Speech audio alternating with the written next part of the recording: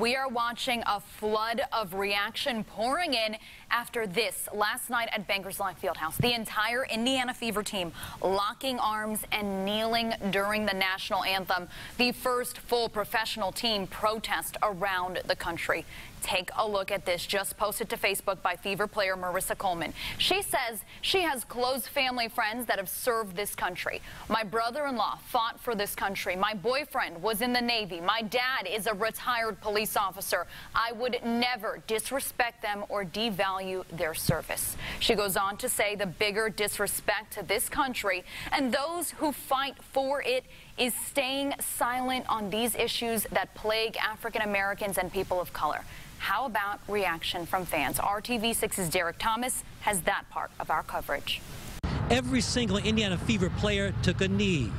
The team displayed unity, but the people who witnessed it are far from unified.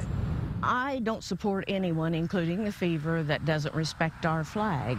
My son and my husband were veterans, and it's disrespectful to all the veterans. I think it's kind of a slap in the face to them.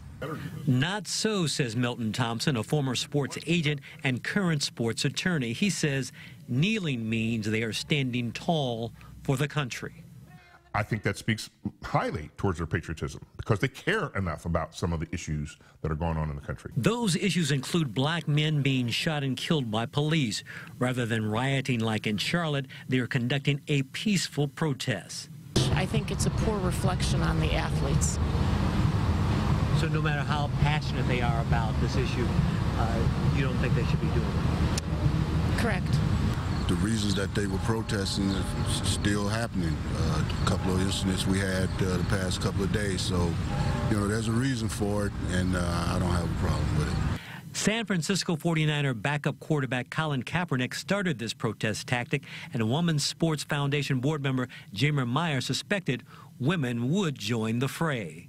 Women sports figures have been seeking equality, whether it's equality in opportunities, equality in pay, and now it's equality in voice.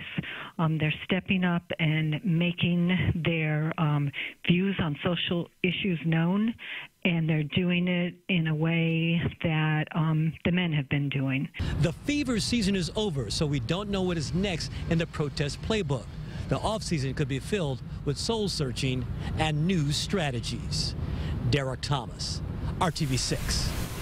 And this just in from Pacers Sports and Entertainment. A statement that says, in part, while Pacers Sports and Entertainment believes that our players should follow WNBA protocol, which is to stand respectfully during the anthem, we also understand that they have the right to have their voices heard.